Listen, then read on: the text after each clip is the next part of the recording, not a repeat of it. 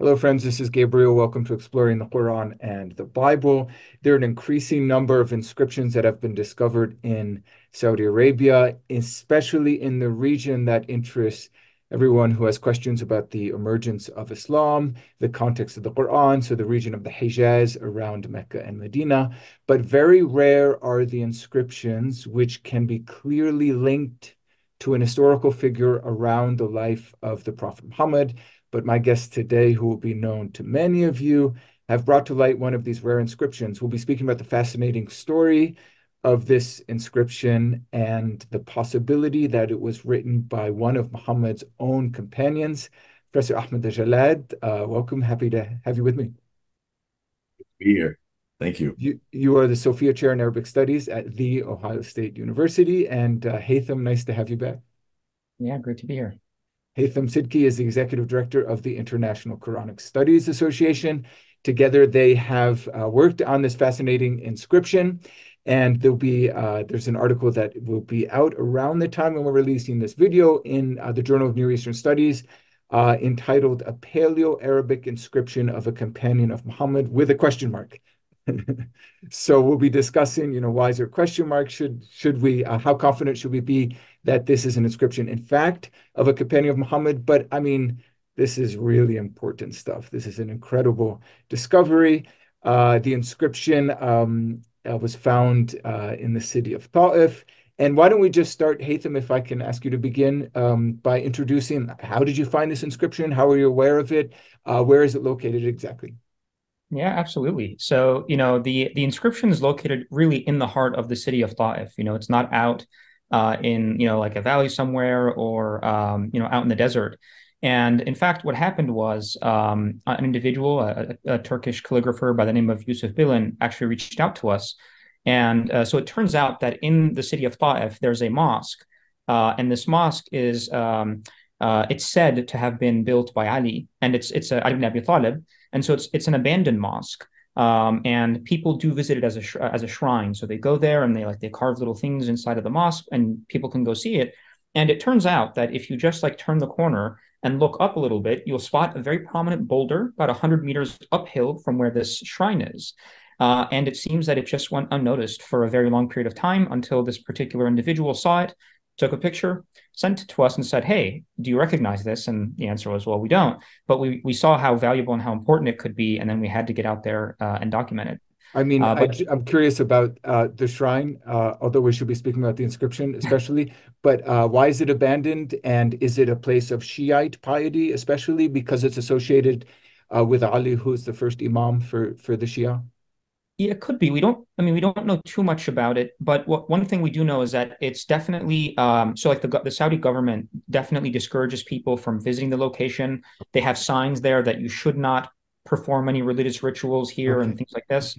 Okay. But really kind of the significance to those people who do make, the pilgrimage to the site, I'm not terribly aware of the details there. Yeah, yeah. So, but this inscription, I mean, this is sort of unusual that the inscription is right there. I mean, it's in the middle of Taif, which is a biggish city. What is it like? Could you say a little bit more about sort of the buildings around and how did you actually see it? I mean, I know you were tipped off by your Turkish colleague, but can you speak about, when you actually found it? Yeah, absolutely. Like there's a big boulder field. So at the very base of this big hill, there's the mosque, and then there's a big boulder field, and then to the right there's like a vineyard, which we'll come to in a little bit.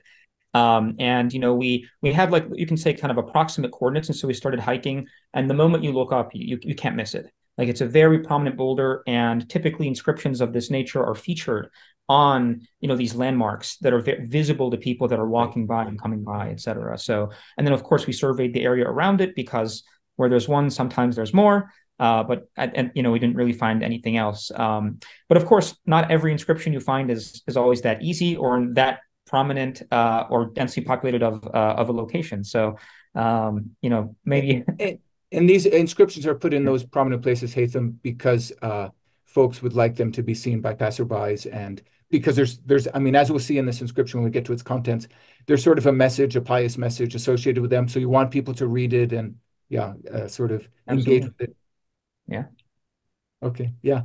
First Jalad, Fascinating. That comes into yeah. the art of finding inscriptions, really, because it's a combination of planning your mission well, but also having good local contacts. Because, like we said, it's not that nobody had ever seen this text before. Of course, it was seen by probably hundreds of people Yeah. that come by. It's Walking by. just Yes. nobody really made a big deal out of it. No one appreciated necessarily its significance until recently, and then it gets online and is discussed there. So a lot of what you need is to have these local contacts and to reach out, because you don't have the time to basically check every boulder.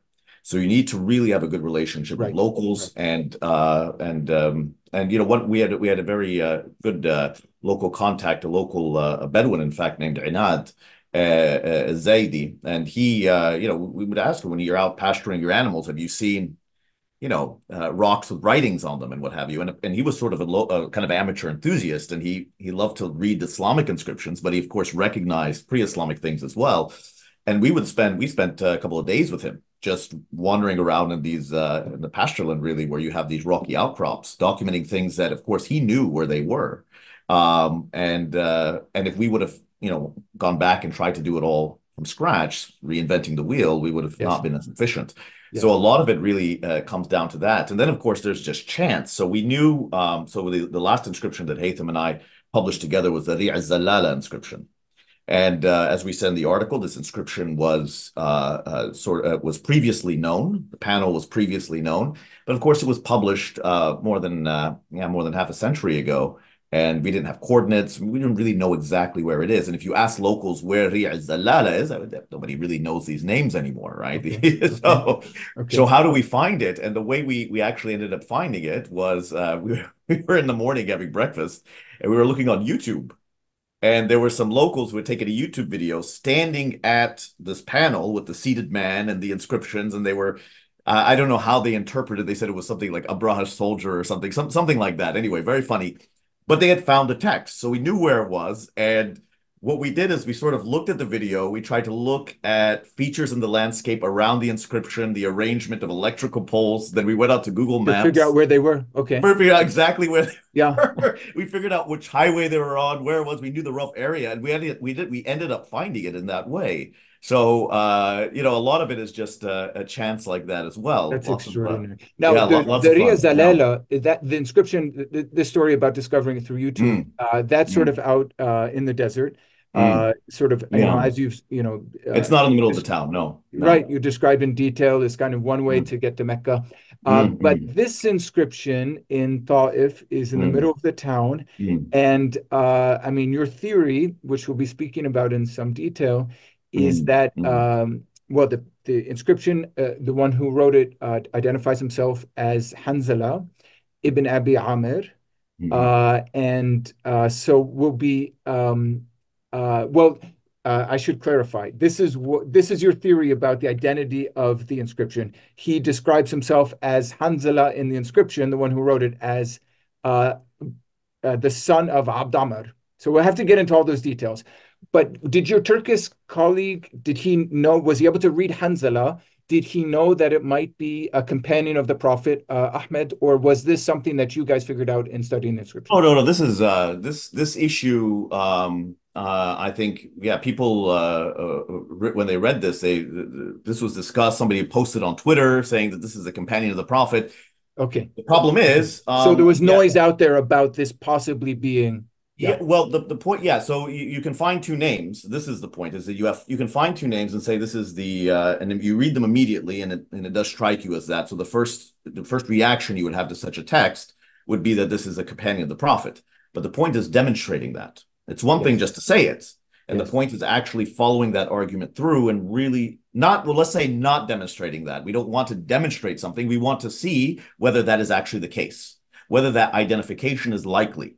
Right? Because we deal in probability here when it comes to history. We really can't prove anything, but we want to say, is that really the most plausible explanation for the identity of this person? Yes. And so like most of this material, it comes out on the internet first, it floats around, people throw ideas. So what we try to do in this article really is bear that out. Is it indeed the best explanation for this individual? And we put some arguments out, and I think well, we can debate them. Yeah, Well, yeah. this And is there's an interesting actually question because the location of the inscription in Taif, the Mm, association of this figure possibly with Medina, we'll be getting mm. into his story a little bit. But Ahmed, to put it into a bit more context, I mean, why is this a big deal to potentially have an inscription of a companion of Muhammad?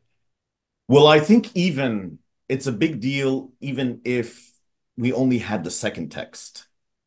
All right. So even we can even put aside whether this is a companion or not. I think the arguments are compelling. I think when we follow the argument through, that seems to be the most likely identification. But put that aside. The inscriptions are, both of these inscriptions are extremely important because, well, if you follow the kind of argument and the discourse surrounding Islamic origins, especially Quranic origins in the last 20, 30 years, there has rightfully been a lot of skepticism towards our traditional view of things.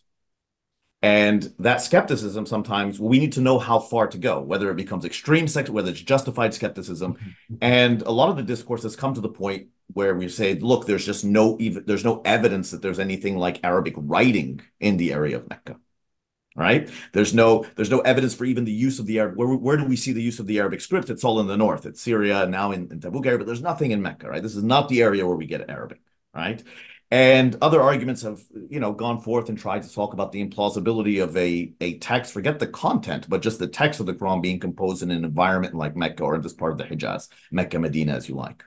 So these texts are important because they do establish that in this area, whether you want to say it's Mecca or Medina, because we do obviously have contacts between these two places, but in the Hijaz, in the central part of the Hijaz, the Arabic writing tradition, right, that we know in previous is actually established. Yes. And people are positively writing it in Arabic that we would identify as the Arabic that is later used to put the Quran down in writing. So that argument, that skepticism, that, like I said, there's justification to be skeptical, but we can now sort of say that's actually a little bit too far. That kind of skepticism goes just a little bit too far.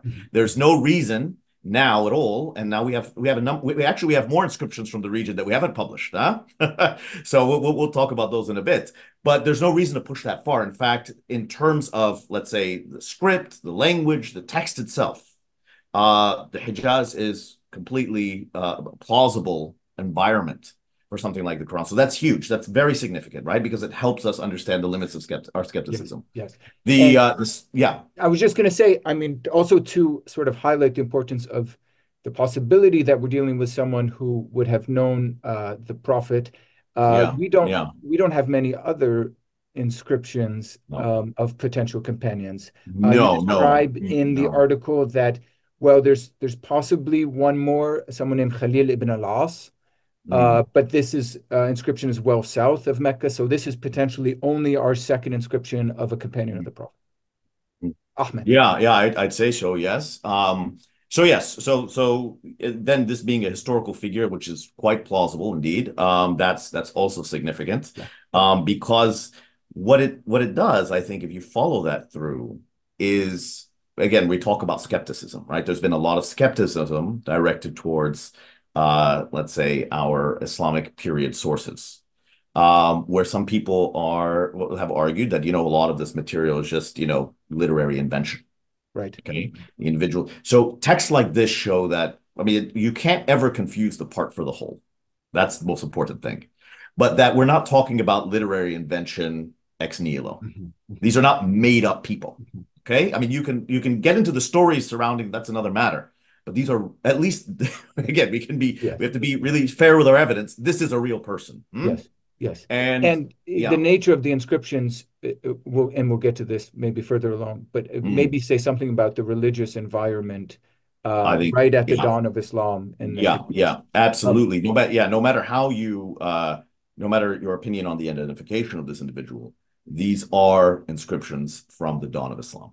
Yes. Absolutely. Hythem, I want to ask you a bit about Taif, its relationship to Mecca, because inscription is not found in Mecca itself or Medina, but in the city of Taif. First of all, I think I should get out there the content of the inscriptions. And as Ahmed actually already clarified, there's actually two. So I'll just give the the English, your English translations now, and then we could speak about the Arabic wording.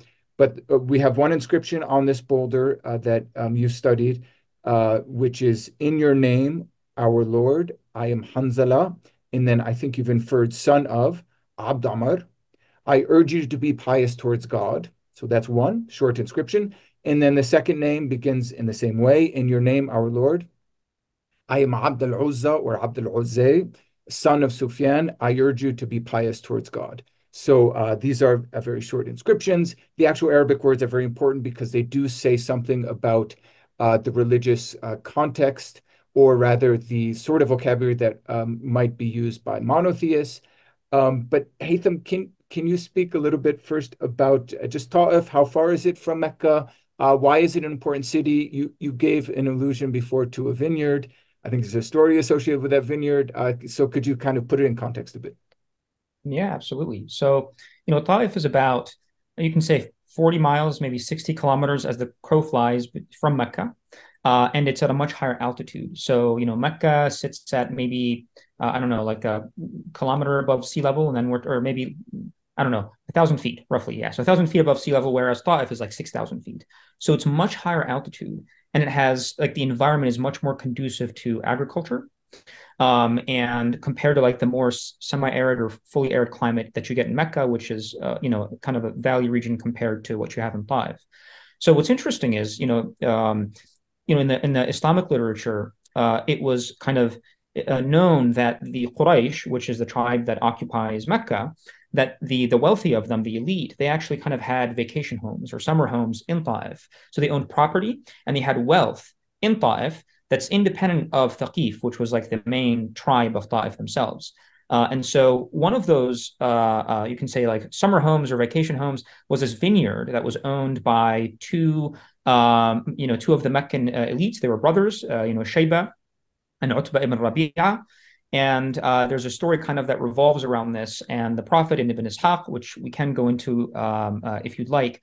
But the general principle here is that there is a connection between Mecca and between Taif. So the people, though they are Meccans, they live in Mecca, they do own land, they have wealth and etc. established in the city of Taif. And that Taif is an agricultural city. It produces a wide variety of fruits and barley and wheat and things like that. Of course, today there's modern irrigation, things like that produce a lot other things.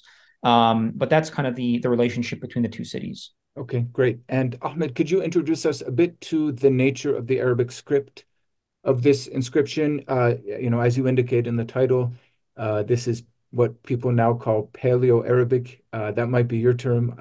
Well, yeah, actually, that is a term that Waban Saeed Saeed and Ghabban, Ali Ghabban coined in their article on the inscriptions from Hima. And I liked it very much because what we want with the term is a concise way to distinguish this corpus of pre-Islamic inscriptions in the Arabic script, in the Arabic language, from material produced in the Islamic period. And they are indeed, I think, different in many ways. Sometimes it's hard to quantify those differences, but when you read enough of them, you get a feeling for it.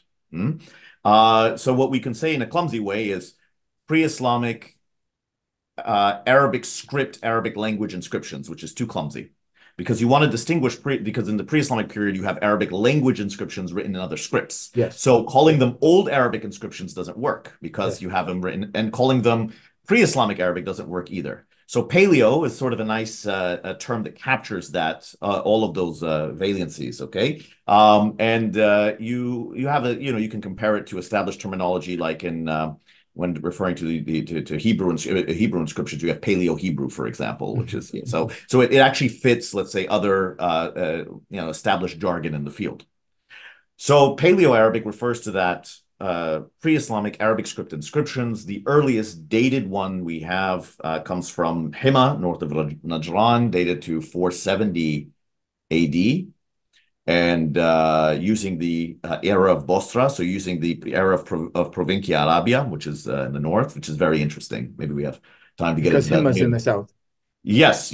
But so it's in the south, but the people who are composing these inscriptions, let's say in terms of chronologically, are oriented north. Yes. right? Their script is Northern, so they're thinking like Northerners. Yes. Whether they're travelers or not, we don't know. Are they locals? Are they an immigrant community? Or are they people who just are expressing their loyalties to, you know, in some other ways? Many hypotheses. Leila Na'meh has done tremendous work in the last 15 years or so, demonstrating, even more than that, demonstrating the evolution of the Arabic script, the Paleo-Arabic script, gradually from the Nabatean script, right? So there used to be a hypothesis that, you know, somehow Syriac had a role to play in this, or that Arabic was taken from Syriac. This is even a hypothesis you can see in classical Islamic sources. And Leila has actually conclusively demonstrated that, you know, there's really no role for Syriac in this at all. Some people still cling to some kind of Syriac loyalty and say things, funny, unscientific things like, well, there's a Nabatean mother and a Syriac father, but that doesn't mean anything scientifically. So I don't know what that's supposed to say. But anyway, Leila demonstrates indeed that you go directly from Nabatean to Paleo-Arabic. This happens, this transformation happens in northwestern Arabia, in the northern Hijaz. And in this whole area, you can see you have documentation from the Nabatean period, early first millennium AD, until the rise of Islam. And you can see the gradual evolution of the script. As how far south did that go? Well, we know, for example, at Medina, at least, at Yathrib, the use of the Nabatean script proper was there, right? So you have people who actually wrote in the Nabatean script that were at Yathrib. Okay. But this far south, going down to Mecca and Taif in this area, we failed to find, or we did not find, maybe it's not a failure, we just didn't find any examples of the Nabatean script or of any transitional Nabateo-Arabic, or what Leila now calls the developing Arabic. These names are always developing. So you could say developing Arabic, but nevertheless, that transitional phase between what we identify as the Nabatean script and what we identify as the Arabic script, we didn't find inscriptions like that. Just Paleo-Arabic, which may suggest that in ancient time, in the Nabatean, let's say, writing tradition didn't reach that far south, and that the Arabic script was imported to the region already fully developed at some point. Okay. Right? Okay. That could be the suggestion. And what we do find pre-Islamically in these areas are Thamudic inscriptions. All right. So maybe we are seeing the replacement directly of Thamudic with fully formed Paleo-Arabic. We don't know. At the current moment, there's no examples of this kind of transitional script. Yeah. Okay. Can I jump in and just clarify, maybe for those who are not so familiar with ancient North Arabian and the development of the Arabic script? I mean, there is something remarkable that takes place. We're not speaking about religion here. We're speaking about script. In that up to, and you can clarify or correct me on the dating, but up to the 5th century, we have a whole array of different scripts that are being used to write different forms of Arabic in what is now northern Saudi Arabia, Jordan, Syria. And then, by the time we get into maybe the early 6th century, these scripts basically disappear and are replaced by this Proto or Paleo-Arabic script. Is that okay as a summary? Yes, absolutely. Something, as we've said in previous interviews, and I've said in print in a couple of places, something interesting seems to be happening in the 5th century that is creating, at least in terms of writing, if we use writing as a measure of identity, let's just use that for convenience. Yes. There's something that's unifying, creating a unified identity across West Arabia and North Arabia. West and North Arabia being defined from basically Najran and up. Okay, you're starting to see the spread of a single writing system. I mean, there's local traditions, local schools. It's not unified like you get later in the Islamic period. But what you also get too is beyond that. This is something that's really interesting, is a unified era. So all of the dated inscriptions that we have so far are dated using the era of Bostra. Okay, and you also get a sort of harmony in inscriptional formulae, the way people express, the way they structure their inscription, what they're saying. So all of this, we can hear that in our inscription that we're speaking about here, right? And both of our inscriptions, both of them begin. I mean, probably in modern Arabic would be Bismika Rabbana, something like that. Which I translate as, or you translated, I quoted you, in your name, our Lord. So that would be an example of sort of a formula. That's a formula, yes. And then the next line too, the tawsiya, the Yeah. urging to be pious or whatever towards that's also a formula that we get widespread. And there are other ones as well. So you look at that package, the spread of the script, the era, the formulaic expressions. We are not talking about coincidence. We're not talking about disconnected people just deciding to write random things, whatever comes to their mind. That the uniformity across such a huge geographic area precludes coincidence. That they're really participating in some kind of shared culture that Yes. wasn't there before. Because before, almost every little oasis had its own script and Yes. dialect, and Yes. there was no unity at all. So something has triggered this, right? This is the fascinating thing we're after. Yeah. This is Mhm. terrific. Haytham, can Mhm. we start speaking a little bit about Hanzala? Perhaps so Hanzala from the Prophet's biography.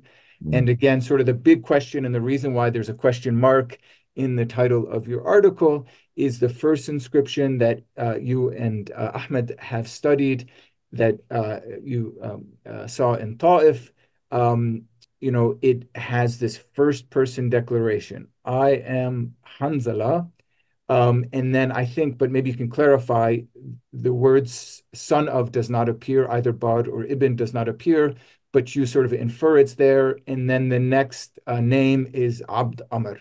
So I don't know if you want to clarify a bit sort of the names in the inscription itself, and then maybe introduce us to the Hanzala of the Prophet's biography. Yeah, absolutely. So I guess the first piece is with respect to the bin there. It's there, but it's lightly carved and it doesn't really match the rest of the text. So it's unclear to us whether it could have been the same person who carved the initial inscription, remembered that they forgot bin and went back and carved it in, Right, or it could be right, someone who came later on and added it. We can't be right. sure. That's why there's that question mark around the bin part. But regardless, we have the two names. We have the name Hamdallah, we have the name Abd Amr. And the question is, well, what do you do when you have two names like that? So I think Ahmed highlighted a temptation to immediately jump to linking that name with someone in the Sirah literature or some significant historical individual. The challenge there, of course, is the fact that if you have two generic names, like someone's name is John Smith or something, what are the odds that the person who carved this inscription is the same person as the one you're thinking of in your mind, right? And so we have to be very cautious. And we kind of did a little bit of a double take there. So we kind of laid out uh, like sort of a priori, what considerations are there when it comes to thinking about the identity of the individual named, and then what can we go with, like what do we have to look at in order to link that individual who's in the inscription with that historical individual, Hamdallah, the companion of the Prophet. And so I would say kind of the first consideration to think about is like, how common are these names, right? So the analogy I'd like to use is, I actually don't even remember the exact thing, but Elon Musk has a kid whose name is like XJ12Z, something like that. So if you were to see an inscription that had that, bin Elon, what are the odds that we're talking about someone other than Elon Musk's child, right? And so Well, it doesn't work perfectly because Hamdallah, as you described in the article, is a pretty common name, especially in Medina, right? So yes, so exactly. So the question is how. So Hamdallah is not it's not actually a very popular name, and when Okay. we do find it, we find it associated. So in the biographical literature, so if you go look at genealogies, number one, it shows up in among the Yathribites, and in particular concentrated among the Aus, which is the tribe that this Hamdallah, like the sort of the companion Hamdallah is from. Yes, The other yes. thing is it does show up in the corpus coming from Darb al-Baqarah. So it's a caravan route that links Hagra to Petra. And Layla Name did a bunch of work and others documenting inscriptions there. And so that name shows up in the Nabateo-Arabic corpus. And what's interesting there is you start seeing connections between names. So, the Hamdallah there, I believe, is son of Abd al-Ashhal. And what's really interesting is like, Abd al-Ashhal is a very bizarre kind of name, but it also shows up in the genealogies of the Aus tribe. And so what you start seeing is this sort of kind of repetitive names that show up, that tend to be utilized again and again by tribes or by a people. And the same thing applies to Abd Hamd. And so one thing we do is we say, well, let's look. So number one, we have this connection. We have the Hamdallah names that show up that seem to also be tied to other names that we find coming from Yathrib. And then we have Abd Amr as a name, and we look at Abd Amr, the distribution of that in the genealogy works, we also find that it's concentrated among the people of Yathrib. And so just from the get-go, what we're looking at is, like, if you were to say, well, maybe this is not the Handala, the companion, but it's very likely a Handala, bin Abd Amr from Yathrib. And then the other thing is, given the fact, the script and the formulae and things that Ahmed talked about, we can also localize this inscription in time. So now we're not just talking about any Yathribite Handala bin Abd Amr. We're talking about a Yathribite Handala bin Abd Amr on the basis of independent measures from a time period in which this other one existed. Okay, right? Can you clarify that? So we have an inscription that refers to Handala bin probably Abd Amr. We know that this name was used from the biographical dictionaries among this particular tribe not in Taif. So that's a question to return to, not in Taif, but in Yathrib, which becomes Medina, right? So those who don't know, Yathrib is the pre-Islamic name for the city of Medina. But how do you, you can generally identify the time period because, as we were discussing, it's a Paleo-Arabic inscription. So the nature of the letters is different from the later standardized Islamic Arabic script. But how can you be more specific about the timing of the inscription? Hythem. Yeah, very good question. So, so the first piece there is it's Paleo-Arabic, so it falls within a certain time period. We're talking 5th, 6th century time period, right? And then the formula as well that we're seeing, the Bismika Rabbana, Usi bi birrillah, etc., that falls, again, in that same corpus. But then here's another interesting piece. There are two pieces to this, which have to do with the names and both inscriptions. So the Handala inscription is first, and then you have the Abd al-Uzza inscription beneath it, right? Yes. And so now the question you can ask is, well, number one, and this is where you kind of have to look at both inscriptions holistically on the same boulder. So someone whose name is Abd al-Uzza, could someone have conceivably been given that name in the Islamic period? Mm-hmm. I think the odds can you explain a bit further? Like, why would that be a problem? Who is Al-Uzza? Yeah, great, absolutely. So essentially, it seems that there was this practice by the Prophet to kind of etymologize names and change the names of individuals whose names either had sort of a negative connotation or alluded to other, pre-Islamic deities. So Uzza was one of the or two or three famous Nabatean deities, Allat, Manat, Uzza, that get mentioned in the Quran, and kind of you sort of see in the epigraphic record a convergence upon the names of these three particular deities to the exclusion of others, kind of like in the pre-Islamic period. And so a common name that you would get is the name Abd al-Uzza, and that's the name we get in the inscription. Which means literally the servant of Al-Uzza. Of Al-Uzza, exactly, yes. Yeah. And actually, this is a minor tangent. One really important thing, Ahmed was talking about how these things circulate on the internet. This was initially read as Abdullah or Abdullah. And because the boulder is kind of broken there, and one thing we noticed was like a retroflex, to the that other people had missed, especially when you're there and looking at it, and that changes things dramatically. And so that's a mild tangent, but just to kind of come back to it, what's interesting is the idea is, there's this very common theme across, the literature where the Prophet would come to people whose names were unacceptable to him, and he would rename them. So someone whose name is Abd Shams becomes Abd al-Rahman, someone whose name is this becomes something else.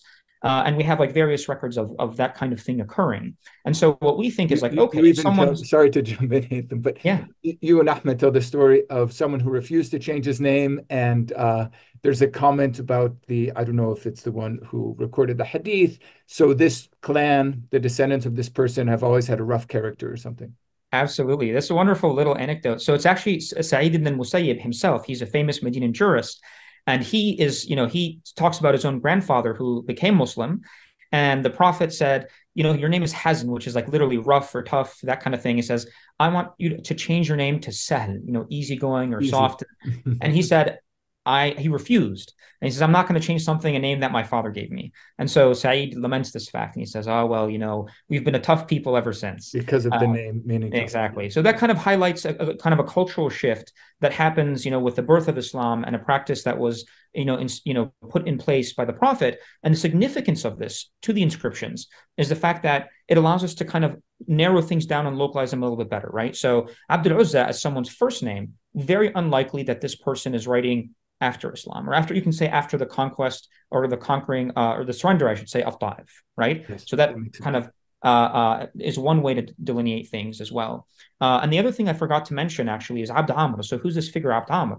So Abd Amr is the father of Hanbala in the Sirah, and he actually was supposed to be like a Hanif, maybe a Christian. So he's someone who tarahaba, he kind of became a monk, and he donned al-musuh, these hair mantles. And he initially, when he heard of the coming of the Prophet, kind of was very intrigued by this, and he had this conversation with him, this exchange that's documented in Medina, right? According to this, Yes, exactly. When the Prophet emigrates to Medina, and he starts asking, "What is this thing you come with?" He says, "Al Hanifiyya," and he says, "Well, hang on a second, I'm on Hanifiyya. What is this thing you bring?" And he's like, "Well, no, this is like the real Hanifiyya." And ultimately, they didn't see eye to eye, and he kind of rejected this new religion that Muhammad was coming with. And so his name being Abd Amr, and his kind of kunya was Abu Amir. And then he became known as Al-Rahib, and he became known as Abu Amr Al-Fasiq. But what's interesting is kind of there's this. Can I just explain those terms? Yes. And maybe we'll have a chance to circle back to the story a bit, because as you note in the article, you and Ahmed, it forms a great contrast, the story of Hanbala himself. But so a Rahib is the monk. So he gets the name, the monk, but in Islamic sources, he becomes renamed as Al-Fasiq. Is that right? Yes. So right. I don't know, the unfaithful one, or the devious one, or something like that. Yeah. Exactly. Is it okay, Hythem, do you have something to wrap up, or can I turn back? No, we can move on. Yeah. Yeah, Ahmed, before we get more into the story of Hanzala and his father, Hythem alluded to some of the language in these inscriptions. What do the actual words in the inscriptions tell us? For example, why doesn't it start with a basmala? Why does this inscription not start with Bismillah ar-Rahman ar-Rahim, but instead begins with Bismika Rabbana? That's a beautiful question. Because you told us this might be a companion of the Prophet, right? So one might expect the basmala. Exactly. So I think that's one of the reasons. Assuming when the basmala is introduced, but it's one of the reasons to imagine that it goes along with the fact that he retains his original name, and that this fellow Abd al-Uzza with him as well has his original name, that these texts were carved before they became companions of the Prophet, or that is before they converted to became followers, Muslims, and of course, there's a big discussion of whether that's an appropriate term for the time period, but for convenience, you understand what I'm saying. Yes.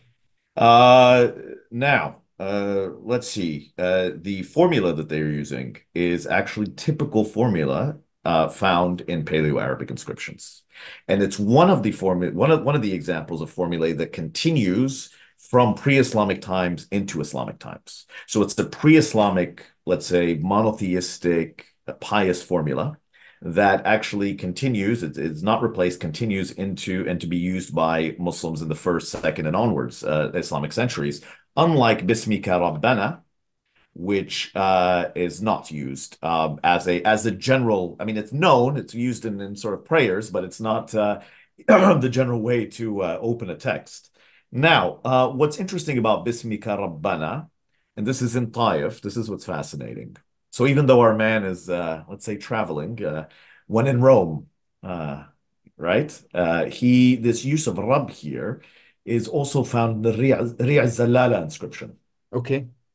Barakna Rabbuna, right?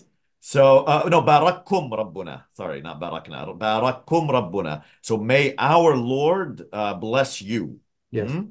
So we have this use of Rabb here, and basically substituting for the name of God, which is Allah.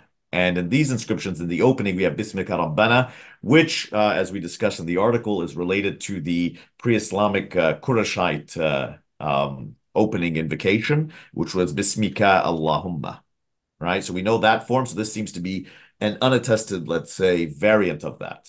But of course, we can identify this Rabb with Allah, because in the next line, he says, Usi bi birrillah. So I urge you to be pious towards or to have piety or towards God, right? This is and like we said, this is a reoccurring formula. We find it a lot in the Paleo-Arabic inscriptions from north of Medina, near between Medina and Tabuk, more on the Tabuk side, of course. But in this area, you have a number of inscriptions that have this formula. So there's a very nice one where these individuals are actually, there's a number of them where these individuals are writing to the tribe of Khazraj. We know this is one of the major tribes of Medina, of Yathrib, the Ansar, right? And so these inscriptions they're set up sort of as letters, and they will address the tribes members, people from Khazraj. So they usually say something like, the guy gives his name and he says, Kataba li Bani al-Khazraj, and he wrote to the people of Khazraj, right? And there's one beautiful inscription right south of Tabuk. We documented this during our trip. إذا أتيتم على مكاني هذا فلا أوصيكم ببر الله. So if you come to this place of mine, إذا أتيتم على مكاني هذا فلا أوصيكم. Now the grammar here is a bit strange because they're using a majzoom jasaf in a place we don't really get it in classical Arabic, but we'll put that aside. So let me urge you, it's the same formula, but just sort of a different mood. Let me urge you to obey God, billah, okay? God is spelled differently here, though. It's very important. We have time, we can come back to that. Yes, we need to speak. But yes, so let me urge you to obey God. Other texts from the region, you get variations of this formula, usually using the jasif, fala usikum, let me do something, right? Another man writes to the Khazraj. His name is Qais, son of Ahmad. Nice name. He writes to the Bani al-Khazraj, and he says something like, fala usikum bibir al-ilah. Al-ilah. So I urge you to obey the God, or to have piety towards the God.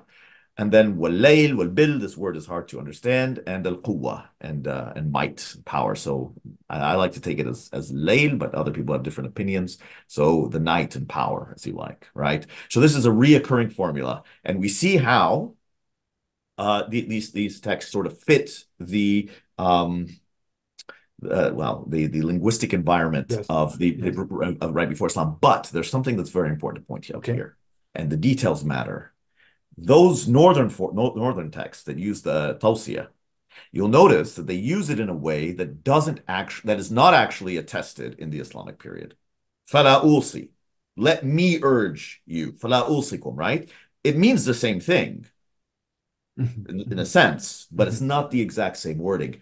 Whereas these two inscriptions attest the formula with the exact same wording that we get later in the Islamic period. Yes, ulsi bibir. So this is the exact same wording that we get in the later Islamic period. So we even, we're saying they're using the same formula. I like to use the term thought world. They belong to the same thought world, okay? But the precise wording that we get in the Islamic period matches these texts. Yes. Okay, which suggests, there's two interpretations of that the ones up north are a bit older, and that the formula had evolved to produce these, which is another argument for why these are right on the cusp of Islam, right there. Or the idea is it could be regional, and it just speaks to Islamic vocabulary and Islamic, prayers and formula being drawn from something further south than Tabuk. So those are two interpretations. Okay, now about you mentioned the sort of linguistic consequences or conclusions one can draw from the nature of the wording in this inscription. But maybe there's religious conclusions one can draw as well.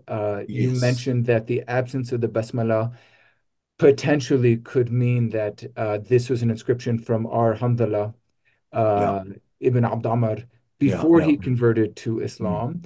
But he's still using a monotheistic language, Ahmed. So Bismika Rabbana sounds very monotheistic. I think you've argued elsewhere that the use of Rabb is sort of a signature of monotheistic inscriptions. By the way, from what we can tell, I believe the Paleo-Arabic inscriptions tend to be monotheistic. So, can we draw that conclusion? Does that mean that there were monotheists, maybe Christians in the region around Mecca at this time? Very nice. So, all right. So let's clarify exactly, because we use the term monotheistic and it's a convenient term. It's a conventional term. Yes. what we mean by monotheistic precisely is that these inscriptions only call upon one God. Okay? This is important. They only call upon one deity. They're not, when we look at the Safavidic inscriptions, you have a list of 10 gods sometimes. Okay. If we look at South Arabian inscriptions, you even look at the inscription of Qaryat al-Faw, right, which is very nice. There, it's a grave inscription. Who he calls on, he's وَأَعَاذَهُ, right? And he put this grave under the protection of who? Kahan, Allah, and Athar al-Shariq. So 3 gods there, which is very nice. These triads of gods are very popular. But that's what I would say is a polytheistic inscription or a pagan inscription, where you see they're calling upon many, many deities. These inscriptions are calling on consistently only one God. And in that sense, every Paleo-Arabic inscription we have is monotheistic. If they call on a God, it's always the same one. It's Allah, what's spelled in various ways. Those spellings are important. What is missing from the Paleo-Arabic inscriptions, both in terms of invocations and also from personal names, is Rahman, Ar-Rahman, or what have you. This name just does not exist in Paleo-Arabic. Okay. Right? Very, very interesting, right? Because it allows you to contextualize, in a way, the Meccans, sort of, rejection of Ar-Rahman as a divine name. Right? In fact, that attitude towards Ar-Rahman as being sort of foreign and strange fits the Paleo-Arabic context, because you're just simply not there. In part of this story is that Ar-Rahman, in maybe different forms, based on whether it's Arabic or ancient South Arabian, is used for the name of God in the south of the Arabian Peninsula at this time, and even earlier. I think the move to monotheism takes place earlier in the south. But here we have different vocabulary to speak of the one God. Absolutely. And so they're monotheistic in that sense, but I'll push a bit further. They're not accidentally monotheistic, okay? It's not because these people were worshiping, a whole pantheon of gods, but they just accidentally consistently invoke Allah, or Al-Ilah, spelled in various ways. It's not that. Because there's something else that's very interesting. All of these formulae, Ulsi bi birrillah, urge you to be biased towards God.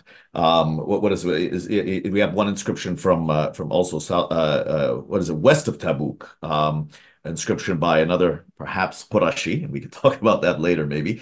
But this he invokes Bismika Allahumma, okay, and then what does he say? Yastaghfiru rabbahu. He seeks the forgiveness of his Lord. Okay, very interesting. Once again we see the continuity from this kind of pre-Islamic, let's say, pious vocabulary into the Islamic period. And we can go through all the formula, but what's interesting here, all of these things, Barakum Rabbuna, Bismika Allahumma, all of these formulae are absolutely not attested in what we can be sure, or what we can call conventionally the pagan phase, the pagan period. They're not there. So it's not just the invocation of one God, but it's a complete transformation in your religious vocabulary, a complete transformation in the ideas you have about this one God, how you're supposed to act towards him, right? Be pious towards him, seek his forgiveness. Why do you need his forgiveness? Because you are a sinner. This is the thing that's missing. So there's theology behind the language here. There is a theology and there is a transformation. Yes. Okay. Yes. This is not a continent in many ways, or almost in all ways. These Paleo-Arabic inscriptions are not simply the latest phase of pagan Arabian inscriptions in the Arabic script. They represent a complete overhaul of theology, religious ideology, worldview. Your very relationship with the divine world has changed. And it's one that is in line with known monotheistic traditions of the time. You see, it's in line with that. It's compatible with that. So we say what? We say, okay, so it's not just simply they're accidentally calling, but it's a complete transformation. And that is why I think we would call these texts monotheistic. Yes. Okay. That is why. Yeah. Okay. We need to return eventually to the Allah question, the use of the Allah in this inscription. Yeah. But Hythem, first, I mean, just in light of what Ahmed was speaking about there, I can think of 2 applications of this insight in regard to contemporary controversies around the emergence of Islam, the context of the Quran. One would be those who want to place the origins of Islam and the Quran further to the north.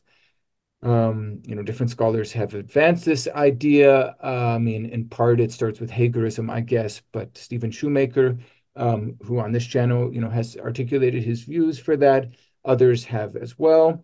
I think there's a book that had some popularity on the internet called The Geography of the Quran or something. I'm forgetting the author right now, who argued that Petra was the place where it all started. So that's sort of one, the implications for that. How would you say this, in light of this inscription, what are the implications for the theory of Islam beginning further north? But also there's the idea out there, which is a more traditional idea, that the Hijaz was still completely pagan, more or less, at the time of Islam's emergence. You note that Aziz al-Azmi, in his magisterial book on the emergence of Islam in late antiquity, uses the expression a pagan reservation. So could you speak about the implication of this inscription for both of those theories? Yeah, absolutely. So I think the first one Ahmed, touched on earlier when he talked about, the distribution of inscriptions across Arabia, and the fact that now really in the heart of the Hijaz, we have not one, not two, but several documented Paleo-Arabic inscriptions. And I think that kind of puts to bed a lot of the questions around, the absence of any sort of not only, Arabic inscriptions as we know them, but then also monotheistic or something that would be appropriately suitable for the emergence of Islam in the Hijaz. So we have this in Taif, we have an inscription between Taif and Mecca, and there's more to come. And so I would say that sort of an argument from silence is also a very tricky thing, because more evidence emerges. And one thing that I personally appreciated when I went out there and surveyed is how vast the landscapes are that we're talking about. And I mean, they're just enormous. And the amount of surveying that's been done is a fraction of 1%. And so we really don't know what's out there. And there's more to come. But what we do find, just to be emphasized, what we do find so far has been consistent in its presentation, its formulae, and its script, as Ahmed talked about. But I think there's another piece that links into this that answers the second part of your question around the pagan reservation and Mecca and the Hijaz, which is that the name of the second inscription is Abd al-Uzza, right? And so I think names, people put a lot of weight on someone's name. And what's very interesting here is this person's name is Abd al-Uzza, right? And so someone could jump at this in the same way they did at the Abd Shams inscription. So this proves there's a pagan around, and yes, still worshiping al-Uzza. But what does this person say? He doesn't say Usi bi birrillah. I mean, that would be great. But he says Usi bi birrillah, right? So that's the key thing. And so I think that, and Michael McDonald makes this point as well, is that, look, the only thing we can glean from a name is that it's the name, right? And these are traditional names, and the name doesn't mean anything except to identify that person, okay? And it's really what the person, right? And of course, I mean, it doesn't mean it doesn't contain linguistic information. We can't learn things about the etymology and all these other things.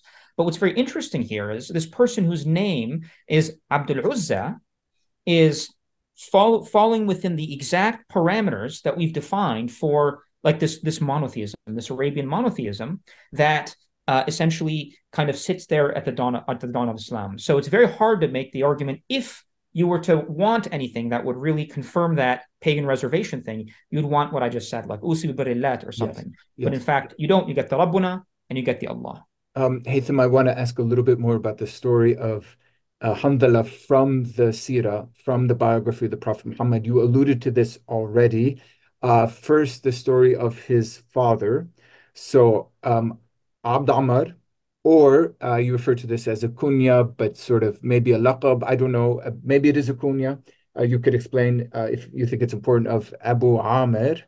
So the father, you alluded to this story that he is associated apparently with monasticism. This is kind of a topos, I think. In Islamic literature, you have more than one figure who is sort of called the monk of Islam. But there's some details here, right? Because as you said, just from the article, you speak of traditions, Islamic traditions, which say that labis al-masuh, which means he put on sort of the rough hair garment of a monk. And then you told us the story of him meeting the Prophet, and you use this phrase al-Hanafiyyah, which means sort of like the original monotheism associated with Abraham. They're both kind of making claims, and eventually, according to the Islamic sources, the father of maybe our Handala, he rejects the Prophet, rejects Islam, and I think even ends up in Byzantium. Is that right, Haytham? Mm-hmm. According to the story. Okay, so I don't know if there's anything more to add about that, but then in the article, sort of very dramatically, you and Ahmed say, well, the story of Hamdallah himself couldn't be more different. So I don't know if you have more to add about the father, but could you tell us a little bit about Hamdallah himself? Yeah, absolutely. I just wanted to add one additional point here, which is that, when we mention these stories, we take them as just that, right? So these are stories, and they might add some richness and color to kind of the material evidence that we have, but we can't put too much stock in them being sort of like, historically reliable or their historicity, things like that. So I think that's important for the audience to appreciate. And we do make a point of that in our paper. So Hamdallah, his son, the son of Abd Amr, he accepts Islam. So he's I think an early Muslim convert. He accepts the Prophet's message, and he in fact. Not only that, he joins the army of Muhammad at the Battle of Uhud. Right. And at the time, he was a young man. He had just gotten married, and he was intimate with his wife. And then he heard kind of the war cries, and he went out to battle, and he was killed. And the thing that's emphasized in the seerah is the fact that he had not had time to do like this ghusl, so this ritual washing. And as a result, the Prophet spoke of him being washed by the angels. So he's ghasil al-malaika. Ghasil al-malaika, the one washed by the angels, the ritual washing done by the angels, because he wasn't able to do it himself before his martyrdom.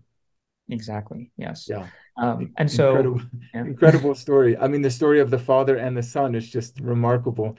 I mean, aren't you tempted, Haytham, to say, well, I mean, the story which makes Hamdallah's father a Christian, and then presumably Hamdallah a Christian himself.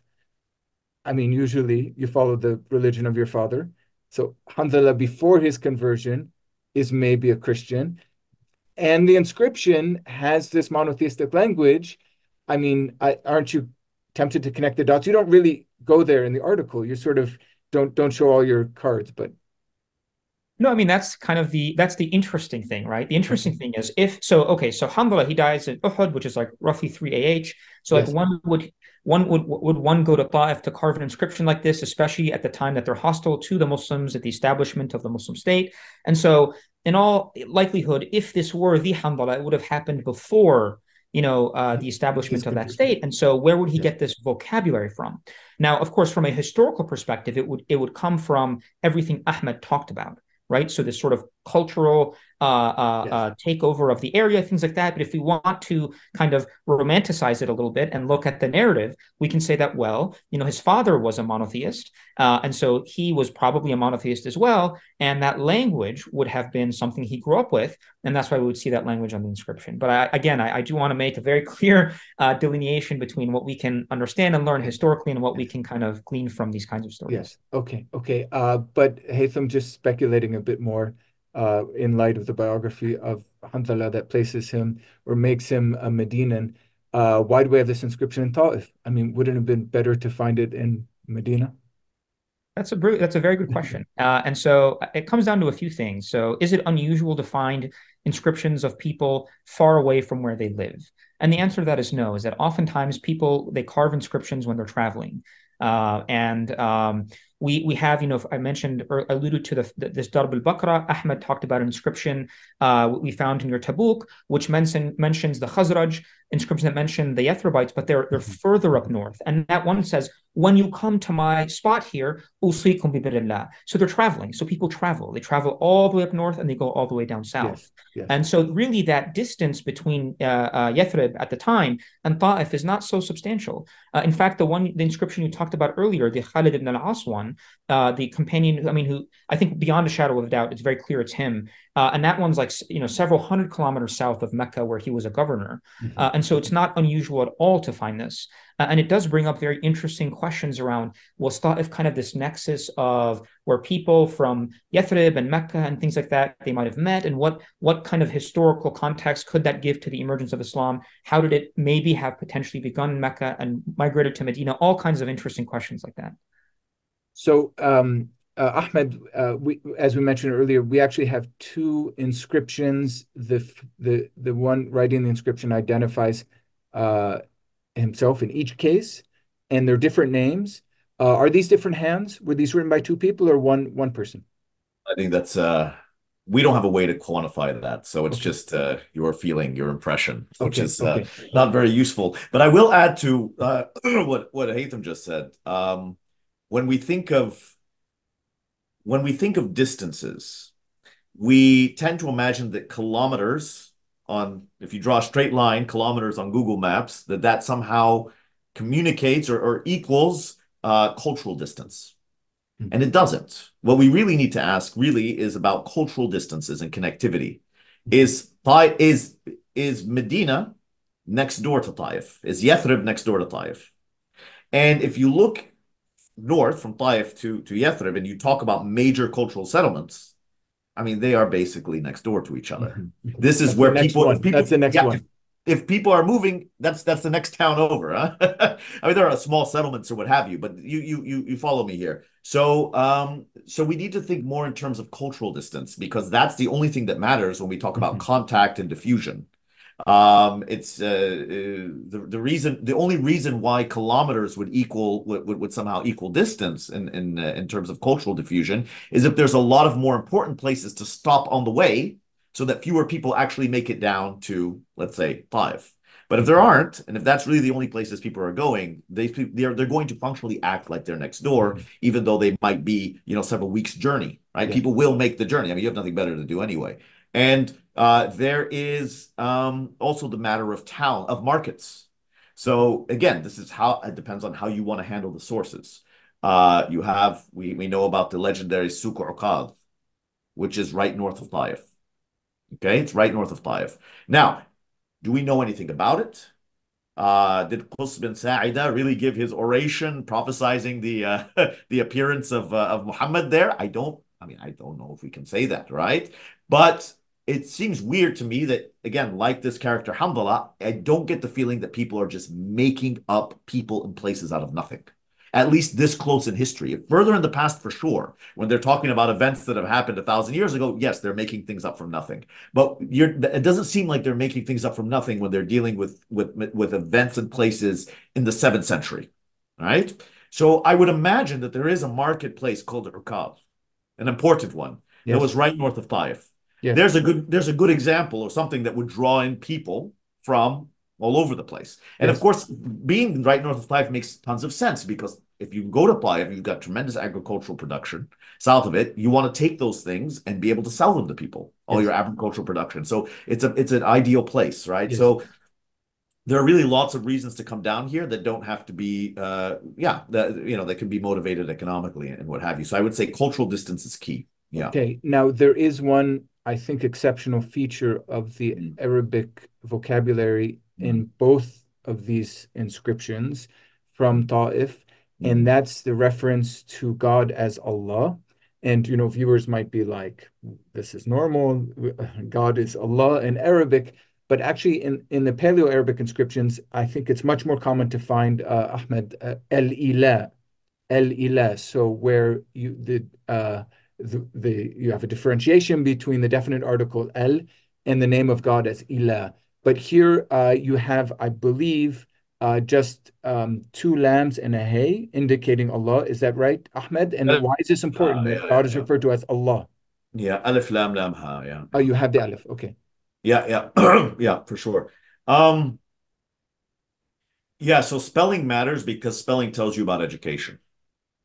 All right, it tells you what your scribal background is from. And this is another thing that's actually, we should make this point. This was a very nice article that was published recently by Marian van Putte. Okay. And he looks at the early Arabic inscriptions and he notices something that is, I think, quite important for us to kind of measure the significance of writing in this context and the educational background of people who actually write inscriptions. The Paleo-Arabic inscriptions are not like Safaitic. So Safaitic is an alphabet, but the spelling is rather phonetic.